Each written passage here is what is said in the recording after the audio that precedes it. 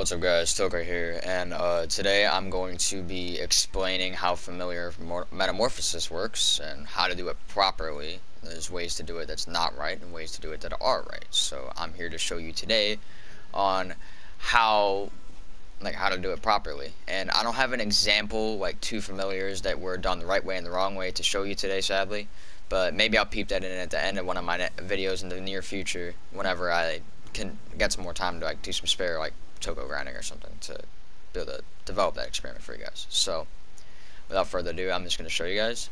So I have right here all four forms of the Might familiar that you'll get at the very start of the game, as you probably know. And none of these are correctly done at all. I just did this one, and this is the one I got at the beginning of the game. Now, what I'm here to show you guys today is the actual process of metamorphosis, of course. So my friend 1 here, he's metamorphable now at level 14. So a lot of people, including Master Solomon, which if you like your might a lot, first off, he's not that good of a familiar. You probably should just pick different ones. Go to my familiar guide if you need help with that. But as far as like Master Solomon's, he wanted you to metamorph it right away, and that's not actually how you do it. So if I wanted to metamorph him at level 14 with a sun drop, that's it. That's like it. You can do it, but like you don't want to. So really, the proper way to actually metamorph familiars. So at stage 1, my friend number 1 here, to get to number 2, what you want to do is you want to max level him.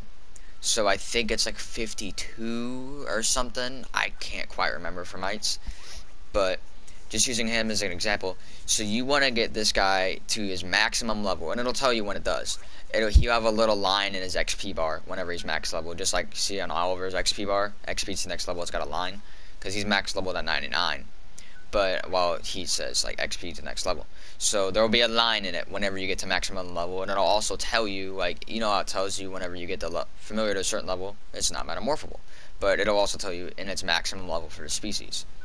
So what you should do is get him to maximum level first. This is to be able to produce the highest of quality familiar, and there's an actual big significance, like big difference in actually how like much it actually does. So, and another thing you want to do, you see his familiarity. So this is something I didn't really do that well, and I should have done it better, and I'm gonna have to do it for a trophy anyway on a certain familiar. So you want to feed them and like see their growth limit. You want to maximize their growth limit as much as you can. See, it says like 2 growth limit. So you want to maximize, like, so we can get like 10 more attack power as a small familiar. So you really just want to like feed them hella food and like stuff like that.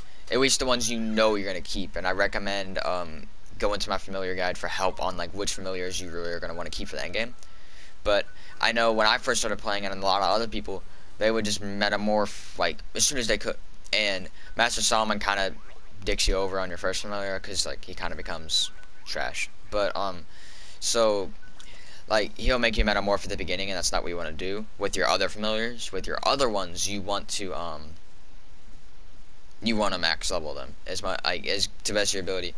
And if you are having like 52 is a lot, so if you don't know how to actually like level up quickly or whatever, I also have videos on my channel about that.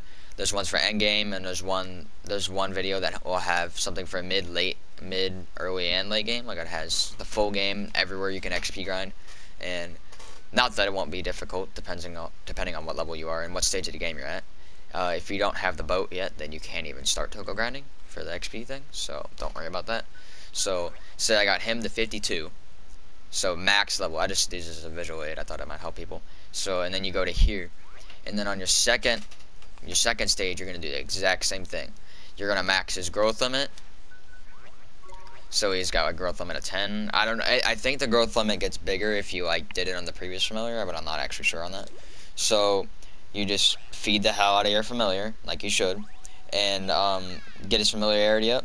The fullness will go down as you like do battles and stuff. From what I know. But once you get the alchemy thing, you can make way better chocolate. Like I use a bunch of princess chocolate on my Dinah because he's my highest familiarity, and I was trying to get the trophy, so I gotta do that.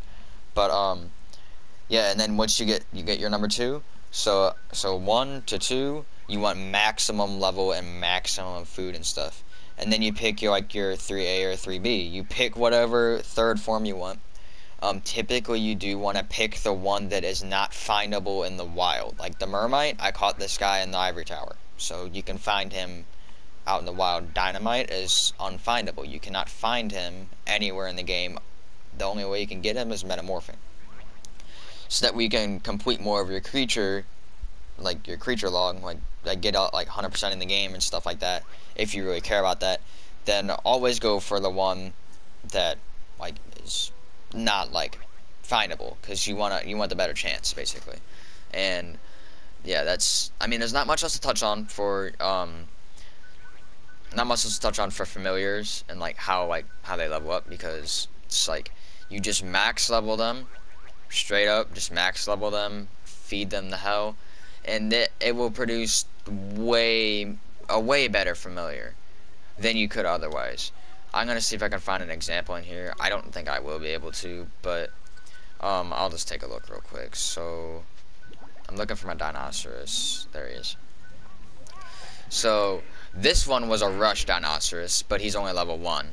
So yeah, he's like a rush Dinoceras. It was just to fill out the creature competitive.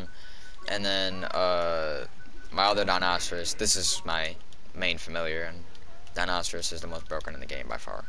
So you can't like give a huge comparison because he's level 1. But so this Dinoceras minus the food thing, because I was dumb and didn't do it, I should have.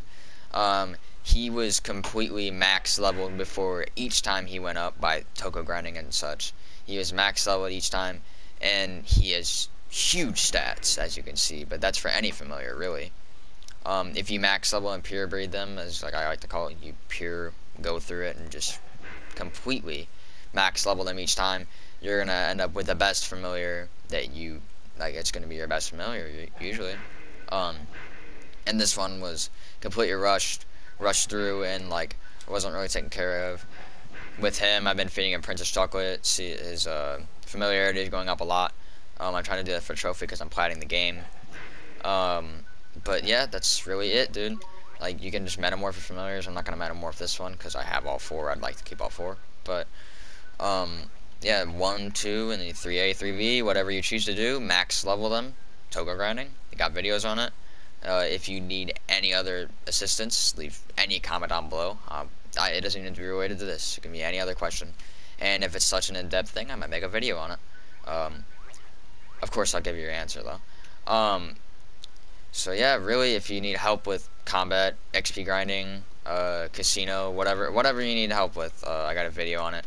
Or you can leave a comment down below if there's no video on my channel. I'd really appreciate like and a sub, because I mean, nobody makes videos on this game. Come on, help me out. So, I'll see you guys in the next one. Thank you.